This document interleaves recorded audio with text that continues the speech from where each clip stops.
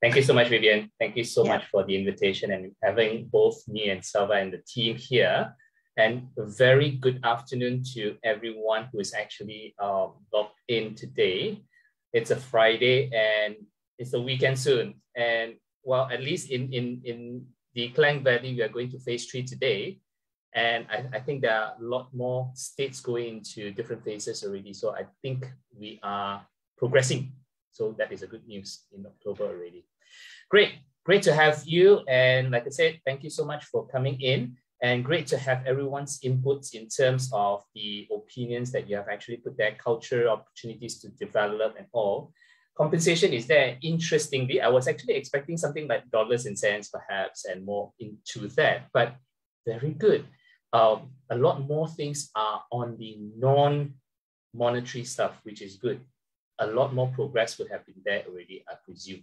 So, but then again, let me try to share a little bit more into what are our propositions, like Vivien said just now. What are the strategies and innovations that both me and Salva would be presenting today in terms of winning the talent war? But that's really half the talent, or rather half the battle, okay? So let me start with a little bit of a backstory. You probably saw that just now, a sneak peek just now.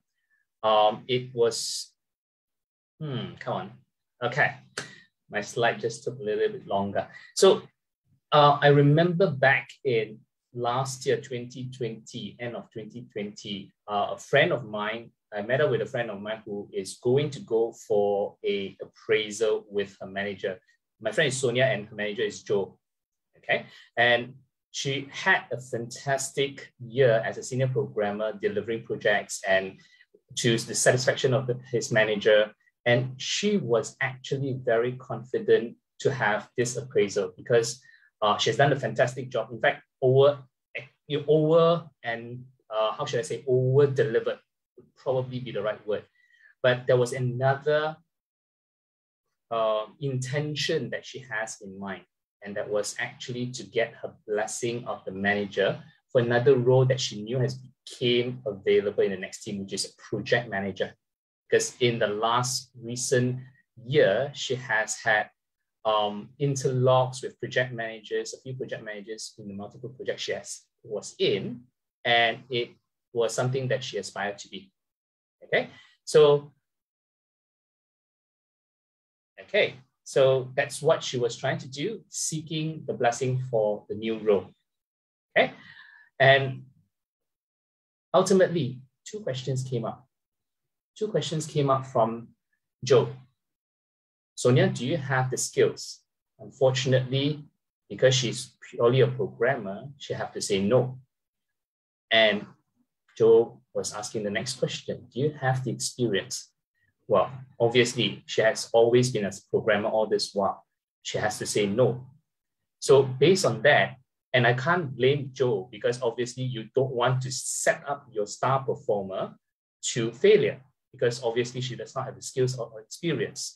And Joe knew that the other manager had to have someone who can run on day one for that role. Hence, that's why she said no to Sonia. But that's where Sonia was actually telling me the situation, and it resonated with me so much that because it happens to me. So that is a little bit of a backstory, but a quick intro for both myself and Salva today. My name is Mike. I call myself a global growth hunter and roughly about 18 plus years of HR practitioner experience in talent acquisition and talent development. And my business objective is to help my clients achieve staff happiness, believing in the fact that once you have happier staff, you have plentiful of customers and happier customers, and you will drive up your business results. Okay. And over to Salva for a quick intro as well. Salva? Yeah, good afternoon, everyone. Yeah. Hi. Thanks for having us today, afternoon, Friday afternoon. Very good afternoon to everyone. My name is Salva Nagappan, and I've been in the industry for the last 25 years. Basically doing a lot of big, large-scale events, right, on different technology verticals. One of the biggest events that we do in Penang is AppCon Asia, which is a semiconductor event that we have been doing for the last 14 years. in Penang. And we do things like BankTech Asia, Smart Cities Asia, and very recently together with AMDEC, we did Malaysia Tech Month. So that's the third run. We started Malaysia Tech Week in 2019, became fully virtual in 2020, and again, virtual in 2021. So that's a space that we're involved in. So we have also evolved and pivoted to the digital space from the face-to-face training. Yeah. So that's a little bit about me. Yeah. We'll talk more. Yeah. Thank you. Back to you, Mike. Thank you, Selva. And basically, what our session today, our sharing session today is all about is really winning the talent war. And like I mentioned just now, as in the preview, really a lot of people out there really believe that hiring the best talent is really what it takes to win the talent war. Hey, we have to go and win the talent war. So let's go and hire big time. We go and interview and hire and whatever not. But then again, many do not realize that that's only half the battle. Half the battle won at best, because really what goes on after they are hired, they are now your staff, you might have lots more work to be done. And we'll try to actually share that with you in this particular session. And that's where our session is aptly saying strategies, and not just strategies, and innovations that's going to win you your talent war. And in this sharing, there are two key strategies in terms of transformation, plus the innovation side. The first two is really to create cultural affinity in your organization. And for that, of course, positive cultural affinity. You don't want also negative culture within your organization, obviously. But the other more important point is also how you want to tweak your talent development. And this one, no doubt, a lot of companies will say, hey, I already have talent development in my organization. So what else is there? But there are certain angles to it that probably may be missing. And that's why we have cases like Sonia, or even my case, that there are stumbling blocks in them growing their career internally. And obviously the innovation bit will be what Selva will be actually presenting shortly and sharing with you shortly. Rappel as the leading edge innovation tool. Okay, that's in a nutshell what we're going to share today. And going back to my friend Sonia, she was sad, obviously. Who wouldn't be? Good appraisals, all confident, wanting to actually say, hey, boss Joe, I want to actually take up this role because the next role has become available. But being turned down with 2 no's, you don't have this, you don't have that. Obviously, you're going to be sad. Well, I mean, don't take my words for it. Don't take Sonia's word for it. Maybe would anyone care to help me do a quick poll? Same Slido code. You'll probably see it in your mobile phone now. Just pick one. This one, pick one time. Which one would the first reaction that comes to you? What's the first emotional reaction that comes to you if you were in the same situation?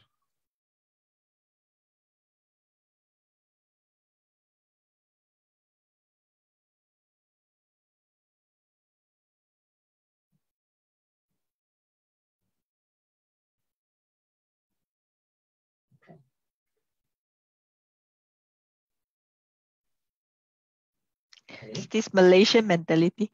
Many just accept and go on. That's also, I think, part of the issue as well. They just keep quiet, but the seed is already in there. And that's why they don't voice out, they don't communicate, but the seed is already in there. They probably feel disheartened.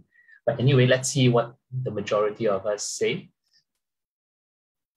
Feel free to share your first thought that comes. Wow. Surprisingly, like you say, Vivien, Malaysian mentality, there are people who accept that. Not vocal enough, you know. It's not the nature to be very vocal, challenge the boss and just like take it. Or after too pressure, then quit. You said this certain. Why? No. Oh, coming. The aggressive people coming. They wake up after the coffee. Okay. But anyway, this poll will be in the background. If you're still seeing this poll, by all means, still share. I don't know whether there may be other people joining after this as well, but if they do, I think they will still be able to see this poll. They may not be able to scan the QR code, but you can still log it in when you're ready. But anyway, may I proceed, Vivien? Sure. Okay, good. Thank you. Good. Now it's a lot more exploring the dream role. And I think this coincides a little bit with what I had when I ran this poll some time back. Both actually felt sad and disheartened. And one really started thinking about, maybe I should explore outside.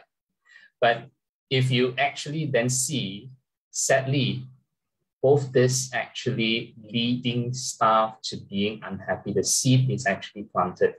But like Vivien said just now correctly, well, whether it is the truth, I think there's more to dissect. Malaysians being, not vocal enough, not being able to communicate, but is it staff not wanting to communicate? Or is it something else that prevents the individual within their organizations not to communicate? I think there's a food for thought, right? But ultimately, whatever it is, the seed of this would have been planted, and staff unhappiness would probably lead them to be disengaged. And this one, we're talking about Sonia as one individual, but if you have a bigger team in Malaysia, across region, across the world, cross geographical, then that may actually be a bigger problem than that, but just one individual. When staff gets disengaged, we know how they are, right? Just imagine if a new joiner comes in today, on board today, for example, 1st of October, they would probably be very gung-ho, very happy, and probably when there's a meeting, they sit right in front of the room, well, if pre-pandemic that is, right in front of the room or log in early, offering a lot of inputs, offering a lot of points of views, but now when they start being disengaged, they'll probably be at the back, hands folded.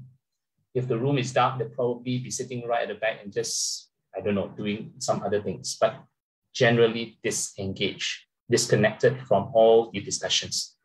And the key is, if it is not actually addressed early, the signals are not addressed early and picked up early by the manager, it starts impacting performances and KPIs. Or probably there are lots more MCs, a lot more things that may come in.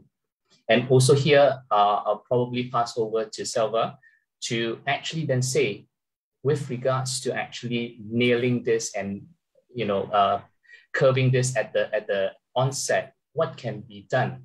What can we do with innovations, with Rappel? Selva, over to you. Thank you, Mike. Okay. Well, when we're going to talk about Rappel here, okay, let's establish something. Rappel stands for rapid learning. Okay, and when we talk about Rappel, we're not just going to talk about Rappel, we're just going to talk about digital learning, okay? It can be any digital platform, but how the entire escalation of learning has happened in the last 24 months, okay? In fact, yesterday we had a meeting with a big bank, and the adoption rate to digital learning was about 94%. Okay, that is an amazing number to think about. But quite surprisingly, the way it was achieved is by force. Okay, so we were talking to the guys there and they said, yeah, we will nudge them, we will tell them, we'll try to get them into the system and answer the questions. Okay, so is that engaging enough? Like I think, Mike, you just spoke about staff disengagement, right? So what technology or innovation can do, okay, for all these L&D initiatives that you're working on, okay? One of the things is, we have actually experienced higher engagement with the help of a tool like Rappel, okay? And again, I'm trying to say here is it's not just Rappel. Rappel is the mobile learning part for us. We do have an LMS as well. And we don't talk about LMS because most of the people now, at least during the pandemic, has opted, of having LMS in their system already. So we're talking about bite-sized learning here. We're talking about mobile learning here, okay? So it's a very cost-effective solution. You don't have to book a big room, bring in the 30 people, 40 people. Okay, it's all to the app, right? And the engagement and the way we capture user sentiments via polls and survey. When we did the poll earlier, when Mike did that, okay, we could see, and like what Vivien said, okay, Malaysians are so scared to highlight their concern, okay? You're so scared to go and give your opinion, okay? But what a digital platform can create for you is a very safe environment, a very secure environment, okay, so that you can actually express your opinion without being very biased about it, without your boss being beside you. Can you imagine sitting in a appraisal and, you know, like you're facing this person that was always like forcing you to do things, and that is not a very safe environment. So platforms like Rappel or any digital platform that for that matter, has created a very safe environment for people to go and learn, people to go and express without any biasness, okay? That's one thing, okay? It's also just in time, okay? So you don't have to go for a training today, wait for another 3 months to calculate your ROI. It's very immediate with all the analytics, you know. The back end of all the systems are amazing, you know, like as an L&D manager or a HR manager or even a line manager, okay? You'll be able to actually get a lot of information about this thing, okay? And most importantly, okay, let's say if I go for a workshop, a 2 days workshop, physical workshop, okay, followed by coaching, okay? But what I really want is the long-term learning retention. I want to sustain my learning, okay? So what do I do? Okay, let's take a simple example of you're staying in KL, you're just attended a course in Intercontinental, Kuala Lumpur, okay? And you're at 5:30, you're sitting in the train to go back to, say, Kelana Jaya, okay? Right after the training, if you're getting some nudge, a soft nudge telling you that this is what you learn, okay, take this quiz or take this simulation, okay? So it's actually going to reinforce what you just learned. And that is the whole idea about bite-sized learning, mobile learning, digital platforms, okay? And of course, for people like us who needs to present a report to the board of directors, to the managers, the analytics will actually play a very important role. And you just kind of go and tweak it or what, you know, it's what it is, that's it, okay? So I think, you know, those are things that, you know, a digital platform or Rappel can do for you. Yep. Mike? Yeah. Yeah. You want to touch on this, Greg? Pardon me? Yeah. Okay. You want to touch on this? Yeah, of course, yeah. Right. So we have made it very simple, right? Okay. Everyone's question is, okay, I've got this deck of, you know, PowerPoint, you know, I've got all these very conventional learning documents. How are we going to get on board? How are we going to do it? So I think we have made it very simple. Okay, we call it Rappelization, crafting engaging content.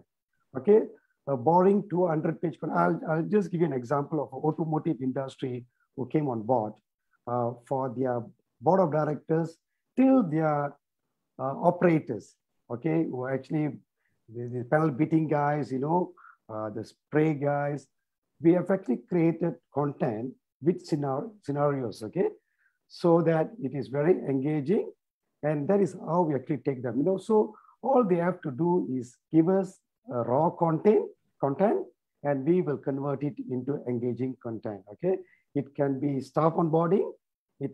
As I said earlier, okay, it can be for the board of directors, board matters, right till staff onboarding. When you hire, you know, all your onboarding thing can be done on this, okay, so that you don't really waste a lot of time.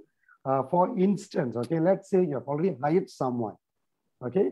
You don't have to wait for a month for them to give the notice and come to you before you start the experience with them, okay? You start giving them bite-sized learning about the company, about the job, about the colleagues, about the culture, everything that you need to tell, okay? And basically, when you talk about platform, it is not just platform. Of course, content is important, but most important is the mindset, whether they want to get into it. Because especially yesterday when me and my colleague, you know, when we're having this meeting with this bank, we thought, yeah, good. You have got a fantastic system. You have got good system, but people are still not coming on board. That means of just forcing them to get adoption rate. Okay, we don't want to go to that stage. So we have to actually like take one step back and see whether these guys, what are their pain points? What is the problem statement the client is giving, okay? If the parent is telling that, okay, my problem is actually to get them engaged, then let's start with a digital transformation within the L&D department itself, and then take it forward. Okay, so that's the kind of things that we do. And of course, towards the end, if you see it on the screen, that's what comes out on your phone. Okay, I don't think in the interest of time, we could not do the demo, but I'm sure that's one of the agenda that Mike has got, like if anyone is interested, we would like to actually go through a demo about Rappel, okay? And what Mike mentioned earlier, it is not just about a platform, it's about the mindset. I think I saw in the slides, again and again, Mike, what he's saying is, if you don't change the mindset, you can have the best of system, but nothing changes. That's right. Right? Okay. Okay, Mike. Thanks, Selva. No problem. So what's really there for Rappel as a tool, or any innovations for that matter, is really to actually engage with your staff.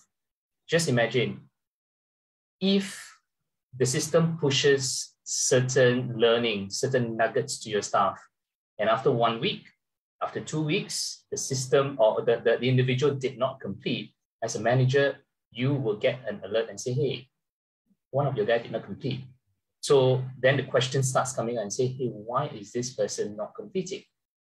Maybe I will not step in, I'll give it another week. Not completing yet, then the intervention can start to come in. Otherwise, if without systems or innovations like this, as a manager, you have many staff to take care of, you may lose sight of all of them. But with innovations, then it becomes a little bit obvious to say, who should I be paying attention more? And that's why nothing would actually get missed, hopefully, with innovations. But obviously, it's all about humans. We don't know. We don't know what are the things that are being picked up or not being picked up. But in this case, if the performance, again, is actually not curbed and mitigated, what happens? It's to staff turnover. Hey, my manager just doesn't care. He just doesn't care. He just doesn't seem to care that I'm there or not there, whether I exist or not, my inputs are not taken, and all of those. But then again, when the staff resigns, the ironic thing is very interesting. What happens? What happens typically when the staff resigns? Boom. First question that comes, hey, you got the offer. What did they offer you? Oh, got promotion as well. What are you being promoted to? Maybe let me speak to HR and let me see what we can do. But that seems to be like after the fact, isn't it a little bit too late? But that's the key thing. I mean, typically, people cringe at this kind of, hey, why are you actually talking about me now after I'm trying to resign? I'm trying to serve my notice and whatever not. Why can't it be taken earlier? But from a practitioner, HR practitioner point of view, this is actually quite wrong, quite a bad move, because actually, in fact, for 3 reasons. One, it actually solves the situation for one of your staff. Only one of your staff, right? What about your other staff? If they come again, doing the same thing, are you going to counter again? And it sends a very, very wrong message to your existing remaining staff. Hey, you want to get a good pay rise and a promotion? Go out and get another offer. Come back and discuss. Is that what you want your other staff to be doing? Obviously not, right? But the last and more important situation is that it's not really solving the root cause. And that's why the cycle keeps repeating itself. If another staff comes and resign, then probably that's what you do. I mean, if you want to actually retain, you are not really solving the root cause. But then again, Mike, you're probably asking, what is the root cause really? What is the root cause? I can tell you, the root cause is really in the culture of the organization. I think someone actually pointed out correctly in the club poll earlier, culture of the company. So let me actually do a reverse engineering a little bit, if I may. What if there is positive culture in your organization? Assuming that that's your organization there, okay? What if there is positive culture surrounding your organization? This positive culture is like a magnet. It exudes itself, it exudes the positivity in itself, in a sense like the agility, promotions, good communications, good team leaders, good management. Management has directions, all the positivity exudes themselves onto your staff. All the good things, whatever that is, whatever that you just point out in the club poll earlier, all the positive things will actually give the positivity to each and every individual, each and every staff in your organization. But because of the fact that these staff are so positive about their own company, what would you do when you have your Raya or festival and whatever not? What do you do when you get around? Hey, you're still in that company? Yeah, I've been there for a long time. Oh yeah, very long time already. What do you do? Word of mouth, right? Positive word of mouth. And I always tell my clients, there's one litmus test. How many of us, or maybe you can test this out with your team, how many of you and your team can actually say, hey, I'm actually grooming my kids to come into my company? Or if my company actually does E&E, I don't know, AI manufacturing, AI or whatever, my company is big time on that. I'm going to groom my sons and daughters or my relatives and friends, close friends to work in my company when they graduate. How many of us can actually say that? Or likewise, how many of us, or let's not say us, but how many companies out there can actually say, whose staff actually say, no, I don't want my close friends and families to come to work because this company, no, I'm just surviving here. That two sides of the coin. If the first one is true, then congratulations, you're on the way.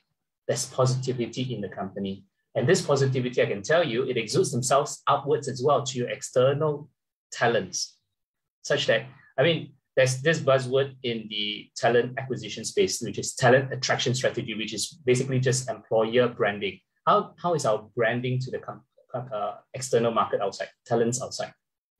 We have this, we have that. How's Google doing the branding? How's Facebook, Amazon doing their branding? These are big companies where people would probably line up to go for interviews. They have very strong branding, and it is because for a reason, right? So if all this positivity can exude themselves, these are natural, organic strategy that attracts external talents into your company. And if really this nirvanic situation can be achieved, essentially, you really could have actually done a few things. First, curbing staff turnover, because you already sustain your staff. They're happy enough. They have the agility to actually rotate into other roles, get promoted, have the good bosses, teammates, good management team, company directions is very positive. They know exactly where they're heading in X number of years down the road. Why should they actually ever leave, right? Because the only other reasons that they probably leave is dollars and cents. But then with the dollars and cents, it sucks outside. Culture sucks outside. Nothing beats good culture of a company. And that is so difficult to beat. Dollars and cents probably take X amount and that's it, right? The other angle, it created staff happiness in your organization. They're happy to stay. And they're actually voicing out word of mouth, positive word of mouth is there. And of course, then it wins the talent war, at least the first half. So first half, you're winning. But like I said, the second half, it's what really matters, because how you're going to groom them, develop them, that's going to sustain them. And this is actually echoed by a survey of HR leaders, global HR leaders, quite recently, June 2021. Organization culture actually plays critical role in this time of change and uncertainty. Well, this is change, this is uncertainty, isn't it? The pandemic. And it is a difference between company struggling or thriving. So it is really the truth. Culture is the key component here. Okay, so then again, going back to my friend Sonia, what is the aspect that she was after in the positive culture of the company? It's really career growth. Hey, I want to grow because I've been a senior programmer for many years. I believe I can I have the capacity to grow, and project manager is my aspiration. But sadly, the designs of the systems and process in the company has failed Sonia. And actually, I think there's a question here. I'm keeping watch of the question as well. Annie, there's a question from Annie who says, what could the project, or rather, what could Joe have done when Sonia was actually asking the blessing? So I'll probably answer that here, okay? So most often than not, when we are busy with our project, especially in consulting, well, I mean, most of the time, I mean, it just follows that for whatever roles that we are hired, it follows that we are 100% responsible to deliver 100% of that role. And especially more so for consulting them, because those are billable utilization hours. Hey, which client did you clock in the last 2 hours or whatever? It is important. Otherwise, you are not, you are utilizing white space, on the bench, right? So 100%, if not more, your evenings and weekends are working projects, delivering for your clients. So really, whatever time that we have or one person have, they will just take a rest or spend time with their family. Really, they'll probably say, no time, I'm so tired. I don't want to actually be thinking about, L&D, learning and development, LMS and whatever not. So there's really no time. And the other thing, and I echo with this as well, and really a lot of people would echo as well, there's no follow-through action. Because most LMS will actually be just, okay, Mike, you have this syllabus, you have not completed it, please complete it by so-and-so. And once you completed it, it's a tick in the box. And probably then they ask you a very, very, well, to me at least, it's an ironic question. Do you print it or do you want to save it? But what comes out of it? That's the question, right? But more often than not, it's just a tick in the box and a cert that you have. What comes out of it? No one comes and say, hey, Mike, I saw you actually completed that, or Sonia, I saw you completed that. I think it's time for us to sit down and do something else. If that ever happens, that's good. And that's probably slight sneak preview into Annie's question. Seriously, the lack of the follow-up action is actually the reason. Let me remove this. And this is also where I would like to pass it to Selva for a brief discussion and sharing a sneak preview into what Rappel can do in this space. Selva. Okay, thank you, Mike. So what Rappel can do in that space, okay, the design, the process, okay, we have got a lot of critical information that will come out of our dashboard. Okay, if you really look at it, we're talking about users are assigned to topics module relevant for them. So like what Mike mentioned earlier, okay, there is no follow through, but with a tool like Rappel or digital learning platform, we are able to do all these things, okay? Our info can be delivered as micro topics. That means I will go and study about a learner and, like I will actually like give him whatever he wants to learn based on his need, okay? Because when you talk about people who wants to learn, I know how I want my learning experience to be. Do I want it to be in a social collaboration? Do I want it to be in a gamified learning? Or do I want it to be in a personalized learning? Okay, so when you have all those questions running in mind, this is where we can design based on the learner's competency level, right? And we'll be able to measure before and after results from learning. Again, most of the training, this is where they fail, okay? You send them for training, they are going through, let it be, like 2 days of workshop or a very long certification program. Okay, they mark and they pass, they get a certification, but after that is no follow through. So our dashboard will actually tell you that, like we can actually like address that by using analytics. Okay, so that will actually tell you where you are standing. Okay, and this is done without intimidating the others, right? Okay, let's say you've got 10 people in the class. Okay, every time you want to do something, you will ask yourself, is that going to be silly questions? Is that going to be something that people laugh at, okay? But in an environment like this, you don't face all that, okay? Because you are learning at your own pace, okay? And actually your manager is actually designing the program to learn based on your understanding. And if you're not there yet, you can go back and do it again until you reach a stage that you understand the topic fully. Okay, so knowledge gaps can be bridged by scenarios or CV-create scenarios. Okay, let it be, like I mentioned earlier, example, okay, the automotive industry. Let it be the guy in the plant or the man, the board of directors or the top management, okay? They will have competency gap, and that can be actually addressed through all these analytics, okay? So data from wrapper is for real business impact, okay? Okay, there you go. So that's how the journey is, right? Okay, if you have more time, we could have gone into that real thing, on the mobile, but of course, all of us press for time. So what you get is like soft nudges, okay? So I don't come and force upon you, okay? But I'll tell you, hey, look here, you have done this last week and you have not completed, okay? Please go and complete, okay? So it is not like school, the teacher comes to the rotan and said, okay, hey, do it or what, but soft nudge, okay?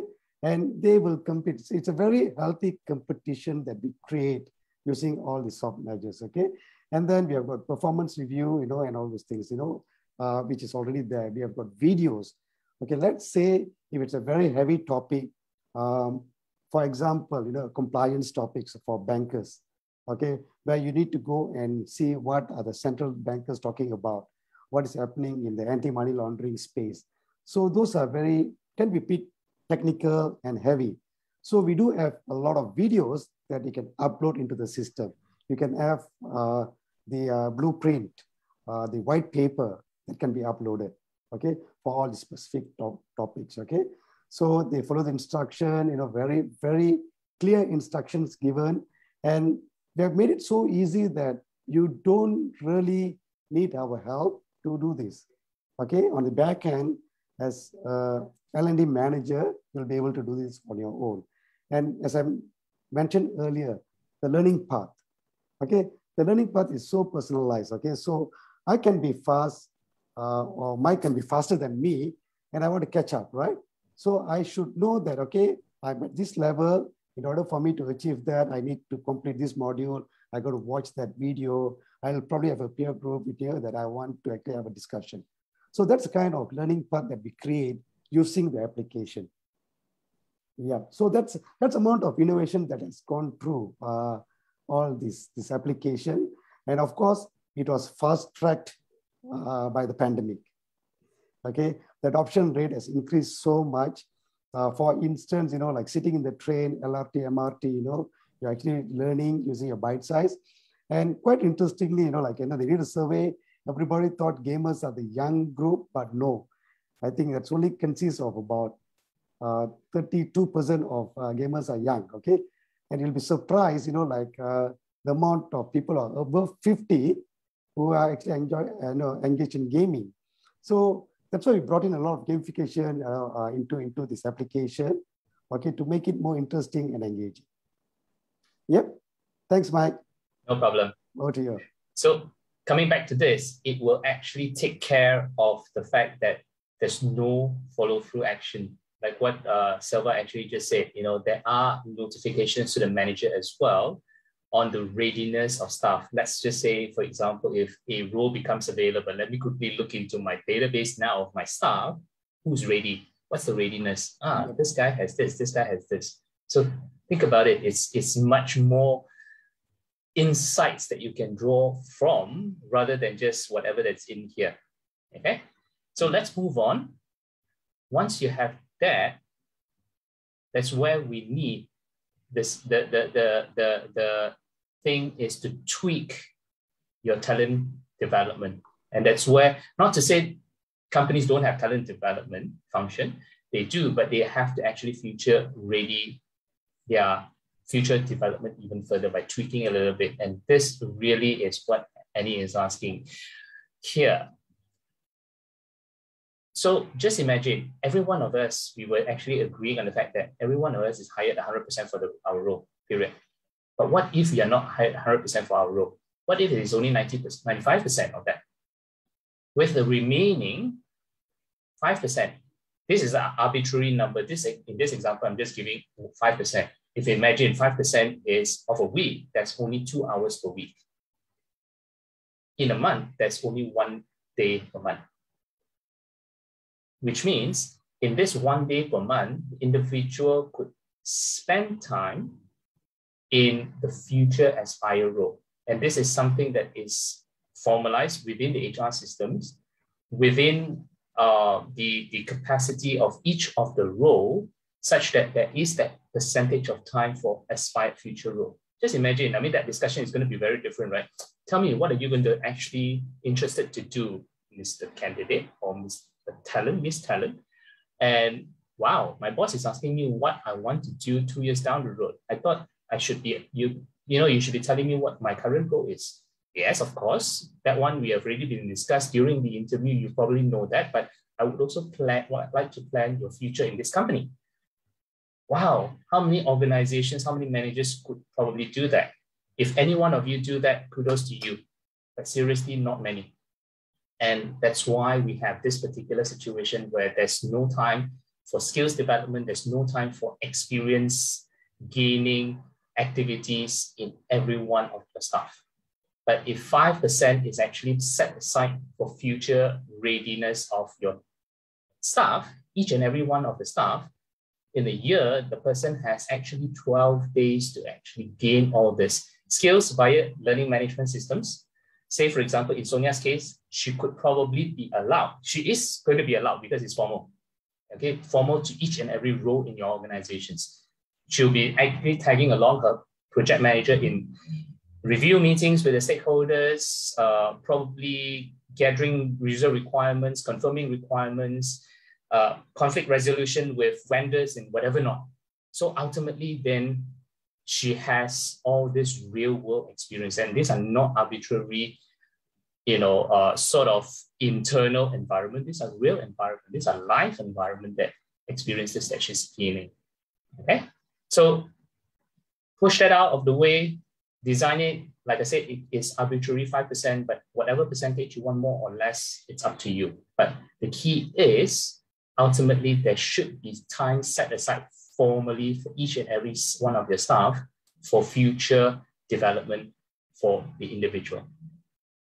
Okay? But the key is it does not stop there. Because again, we always rely on whatever that's in between here and say, I remember. Yeah, one staff you probably remember. If you have staff across regions, 500 staff, let's say, for example, you probably not remember. Especially in January, you assign this one person one project, and in December, you're expected to say, hey, what happened to that project? Yeah, what have you done? Yeah, chances are he or she is not going to remember. You are not going to remember as well. Even if you remember, it's very vague details. And how are you going to be expected to do a good appraisal? But regular discussions means as and when there are things happening, say, for example, even if it is formal or informal, it could be a corridor discussion that says, hey, Sonia, I heard that you went for a stakeholders engagement meeting yesterday, a review meeting, and Mr. So-and-so project manager gave you an opportunity to stand in front of the C-suite and you presented. I heard you did a fantastic job. What if you actually met your boss and your boss come and put a big pat on your back and say, even though it is informal, that is really like, wow, this is, a big booster, adrenaline booster. Okay, so regular formal discussions must be there, but just imagine even if it is informal, but that's also only half the key here. The other key, complete documentations. Whenever there are discussions that actually talk about future readiness of your staff, it must be documented. Because imagine, you as the manager, you are also looking to progress upwards as and when the opportunity are ready. And your staff should be looking to progress into your role, which means if there's a change of manager, things are not lost with you. as long as their P files, their personal files can be accessed, all these informations and discussion that has actually been taking place can be accessed, and there is continuity in terms of the discussions and communications with your team, with your staff. And that is crucial. Regular discussions and complete documentations. Okay? And just imagine, now that's where the situation comes in, isn't it? Imagine Sonia, again, next year, seeking appraisal. What's going to happen? 12 days in that year that she's having skills in terms of learning LMS formal. This is again formal because probably PMP and whatever not, she tag along in terms of review meetings. I'm not a PM, so I don't know what kind of activities goes into that, but I'm sure you know, but stakeholders engagement meetings and whatever not. She has skills, she has experience. Obviously then, whoever it is, whether it's Sonia or someone else, would get the role positively. Okay, Joe would very happily oblige to actually give the blessing. But that's pointing it to this point. Talent development really lends itself to sustainability of your staff. And like I said, if the positive cultural affinity is there, you have good bosses, you have good teammates, you have career progressions, you have your agility to promote and progress in your company. Your boss suddenly says, hey, good job and whatever not. Those are impromptu, but it leads to, why should I leave? Why should I ever leave? And anyway, if I want to, the system allows me to actually spend certain percentage of my time learning, picking up skills and training for it. Which company would have that, right? Maybe outside companies give me a few thousand more, 1,000 or 2,000 more, but what about the culture? Nothing can beat that, right? Okay, and this is where I actually developed what I call the HR cash model. Coincidentally, it spells cash, but I'll share with you why. There are two elements that actually contributes to staff happiness in your organization: incoming external talents, whom we try to hire, okay, and your internal staff as well, whom we try to engage with internally. Ultimately, it actually creates happier staff in your organization. And with happier staff, you have plentiful of customers because they just like to deal with your company. Your staff is so good. They really know that you are dependable. The staff are dependable and all. And naturally, very naturally, you get better business results, better bottom lines. And that's where you create positive cultural affinity. And incidentally, that's where it spells cash, cultural affinity for staff happiness. Yeah. And interestingly, I actually created this logo as a reciprocal arrow, CA to SH. CA points to SH. Because technically speaking, do we have cultural affinity first? And hence, then we have staff happiness? Or is it the reverse? No, it should be staff happiness first, and then we have cultural affinity. Oh, okay, it's as good as actually saying which one comes first, chicken or the egg. It's really no clear answer, right? But the key is both needs to be in existence in order for the positivity to exist, period. And it's based on trust, humility, and empathy within the organization. Okay. Oh, and I always... This is very interesting, your logo. Thank you. Yeah. Okay. And this is where also I would like to borrow a phrase from Sir Richard Branson. Clients really do not come first. Your employees come first. Because if you took care of your employees, they naturally will take care of your clients, period. Just think about it. It is just how it is, isn't it? I mean, it shouldn't be, you should be putting what is that phrase? The horse behind the cart or whatever. But I think you know what I mean, right? You put things, the priority in its right place, okay? And your employees must come first. So coming back to our original notion, winning your talent war is not really about hiring the best talent. Well, at least not fully, because the other half really now is the constant engagement and open communications you have with your team, right? And that's where, like I think what we discussed, Vivien, right at the beginning, Malaysians like that lah, we don't like to bring up things and whatever. But if I'm right, if I have to write for that role, let's say for example, I should speak up because I have the skills, I have the experience, I should speak up. But why am I suffering, so-called suffering in silence and put myself into an unhappy situation, but I try to get out of the company to go somewhere else to find that happiness or to find that my aspired role, my aspiration. Why can't I just open my mouth and actually talk to my boss, say for example? But then again, if I open my mouth, my boss also is not having that mentality to reciprocate. It points to what problem? The cultural problem. Both needs to be in place. The trust, the humility, and empathy needs to be in place. It must be met somewhere in between in order for that magic, that positivity, that cultural affinity to take place. Simple as that. It takes two. Okay?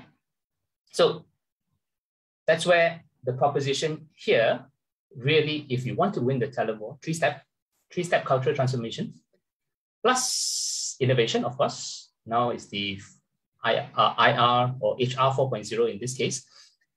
You need to tweak and build the natural and organic talent attraction strategy. You can probably do a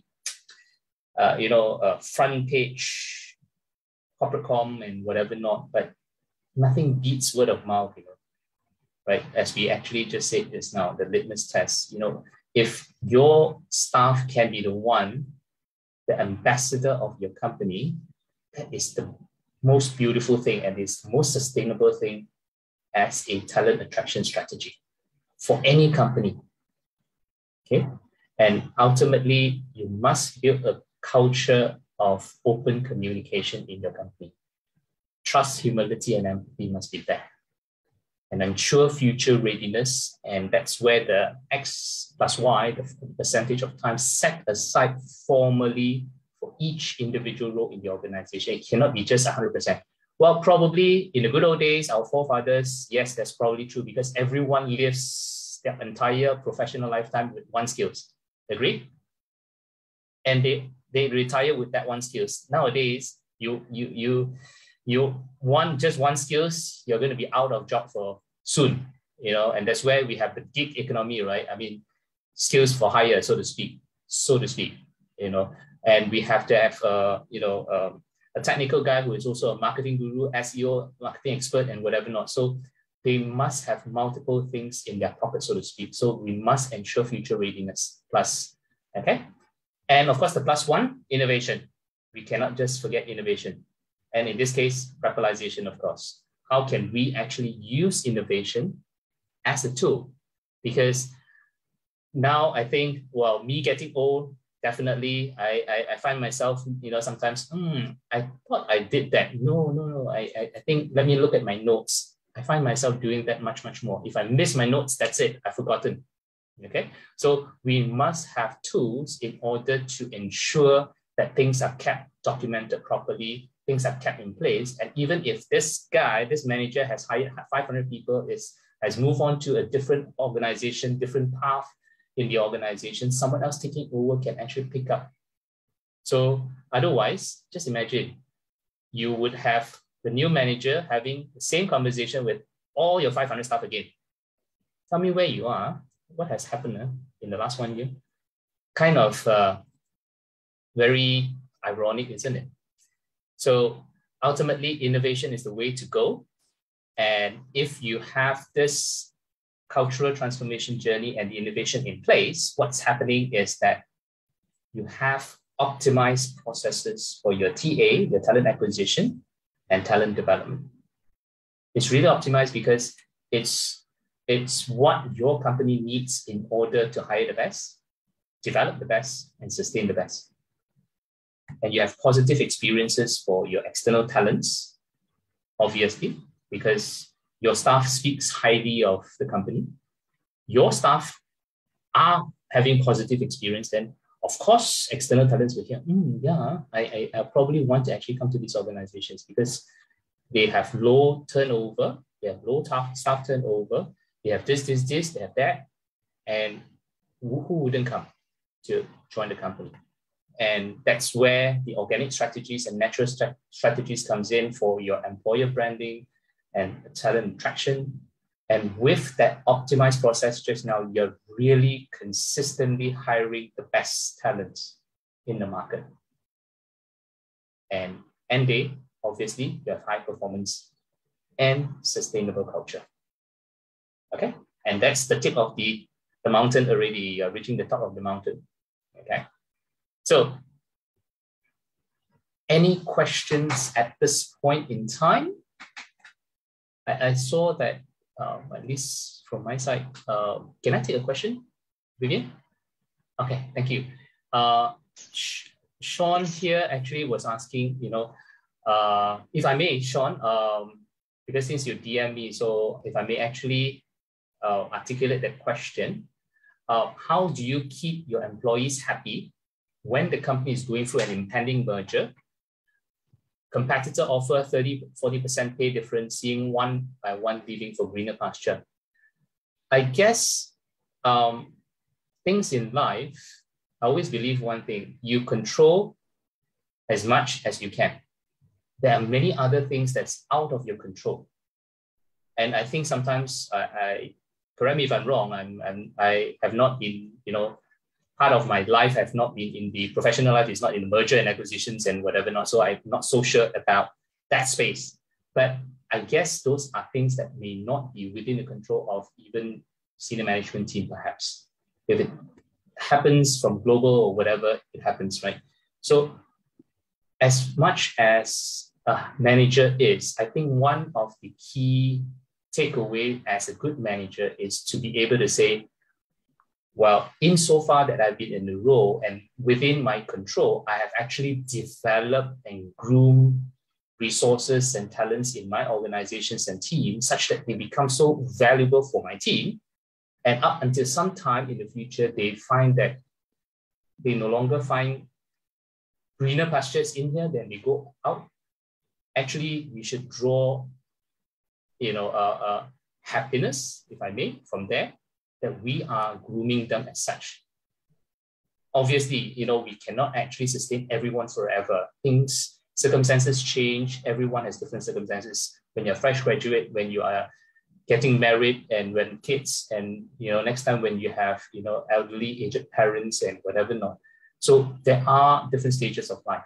But as long as you can sustain them in your organization and they are happy doing what they do, progressing in their career, up until some time when things like this happen. In your case, Sean, it's a merger, nothing can be done. But in the case where they decided to part ways, it is not because you have not done something, but it is just because there is no more challenge in the company.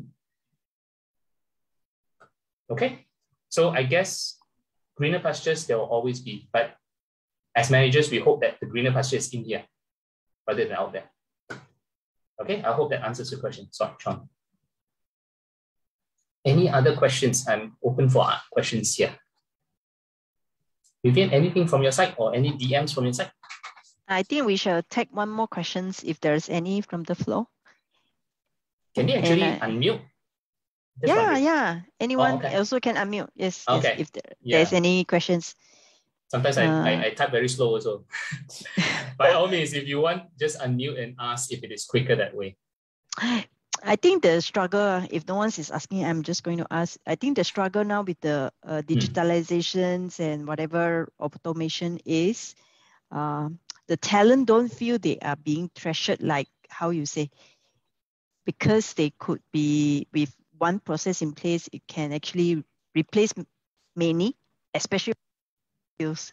So I'm just trying to think along that line, how to play a role when there is huge stuff. Either they wanted to outsource to someone, and there is this struggle, being a HR, maybe the strategy has changed too fast. That we want to have more the worker that is not permanent with us, we outsource a task. So immediately I have like, wow, 500 people or maybe 20 people I need to.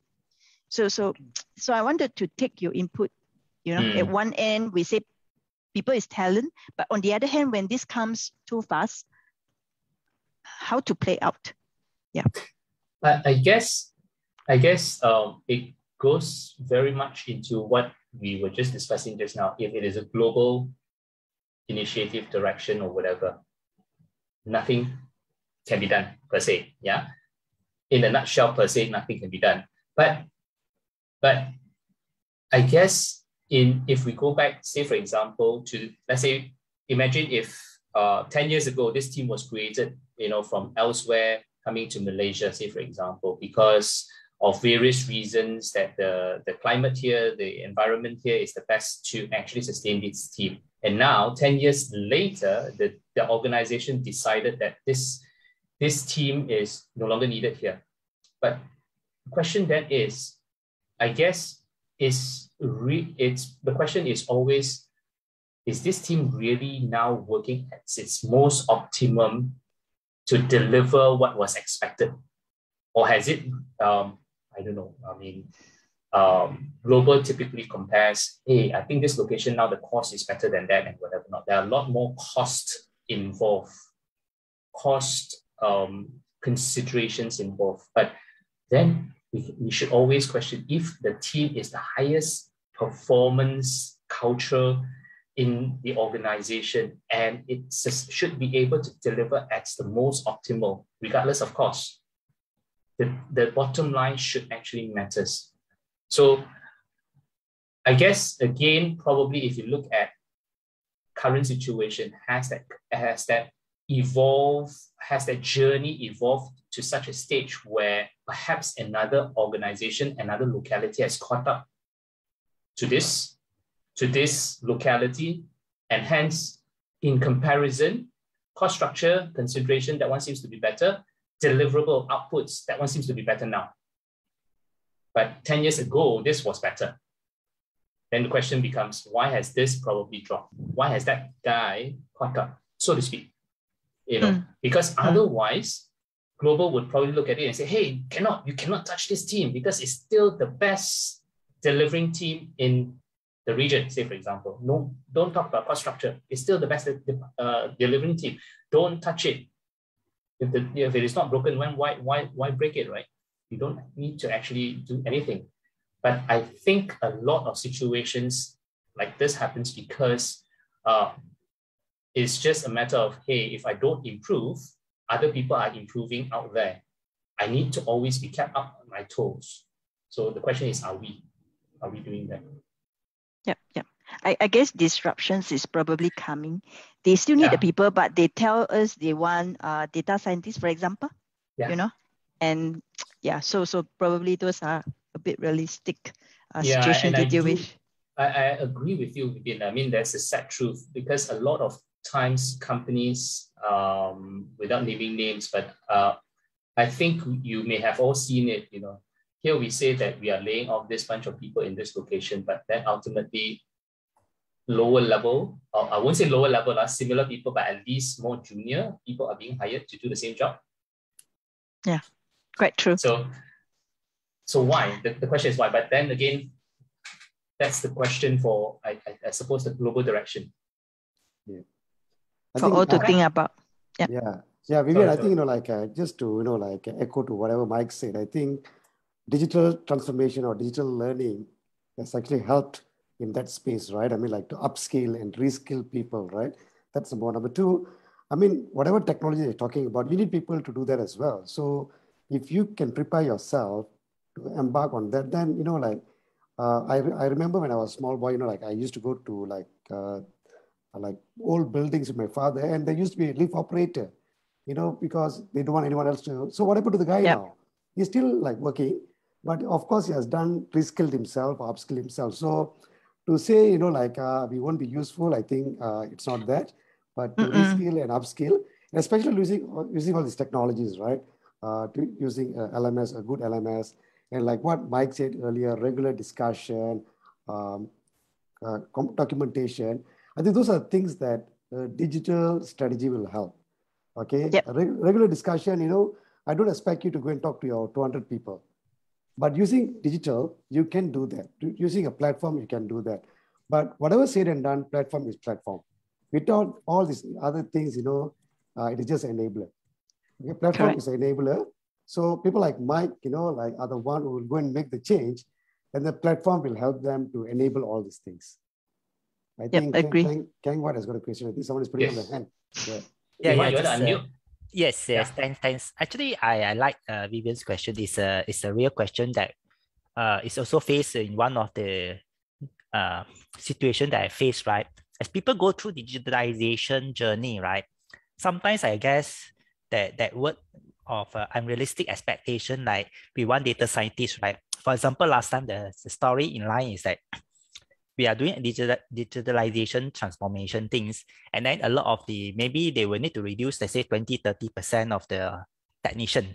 So sometimes the management team need to be sensitive and aware of what they are saying, because sometimes like what Vivien says is true, whereby they say, oh, we need to reskill and then make this technician become data scientist. So I was shocked. I say, how can a technician become a data scientist? Data scientist is the people like in a PhD like this, How can we just transform them from that? So it's become unrealistic that it caused the problem. But what can be done through the transformation journey is that we need to prepare them. Like for example, technician, right? We can prepare them to be do a different role that is more value add. For example, they can transform to an engineer, right? Do simple analytics. Rather than talk about data scientists, we talk about machine learning, a lot of other things that is very difficult. So I think that kind of conversation, realistic conversation must happen. That's right. So that comes into play. That triggers me actually, Vivien, because I have the same thank you. Yeah. I think that's actually this platform is for, first of all, to know what is out there and what could be something disrupting, and be aware and then learn with each other. So I think with that, I would like to thank you both. Yeah, Mike, you want to say something? May I add one more point to what Kang Wat just said? Okay. I guess what you said is really spot on, because one part of my transformation process actually addresses that. But guess what? It's not addressing them when they are staff of your organization. We address that when they are being hired for your organization. Because if you tell them, I'm a technician now, I'm going to hire you as a technician, but I expect you to do this. How many percent of the guys, are we saying that 100% of the guys will say, okay, Cam, no problem, I'm okay for that? I can bet you there are at least half of them who say, I don't want, because they dare not step out of that comfort zone. Then probably as you hire, these are the group of people that probably is good for this. But the rest of the guys, when you hire, this guys has this aspiration and that aspiration and that career path. You as the manager, as the hiring manager, you know how to plan that path. And again, as it is documented in your systems, again, any new hiring manager coming in will know exactly what this person can do in the future. And that is the continuity there from cradle to grave. It's not what should be taken. Well, of course, now, if you ask me what should be taken now, whoever the staff in your organization, then yes, the reskilling, reskilling, and learning, unlearning, and relearning needs to take place. But if in an ideal situation, if you can actually backtrack that all the way to talent acquisition, the hiring process, that would actually, in the long run, solve that problem. Okay, just to add to that. Thank you so much. Thank you very much. One last slide. Okay, sorry. I think you still have one slide. Yes, one last slide only. Sorry. Okay. And that's where we do have this demo, because we recognize the fact that this is only a short session with everyone, but there is a demo workshop that we want to run for people interested to find out about what we can do. And this one, we would like to actually share a demo workshop on the external hiring process. What is the tweaking that we need to do? Like I mentioned just now, what should we be paying attention even before we hire? And of course, Selva will come in to say, hey, how Rappel can help as a pre-hiring tool. And this demo workshop will actually allow you to have, okay, that's how it looks like. Oh, okay, that's how that process is going to be like, the transformation process. So if you are keen, let's take a photo of this QR code or immediately just register by all means. Okay? Okay, thank you. That's all I tweet. Thank you. All right. Thank you. Thanks, Thank everyone. you. Yeah. So I think with that, this ends our session. Thank you very much for Mike and Silva from ML. And yep, thank you very much for Ruffle. Yep. All Thanks right. all for joining. Okay, bye-bye. Thank you. Bye. Bye-bye. Take care, We'll see you everyone. next Have a month. good weekend. Take care. Bye-bye. Yeah. Have a good weekend. Bye-bye. Thank you, everyone. Bye.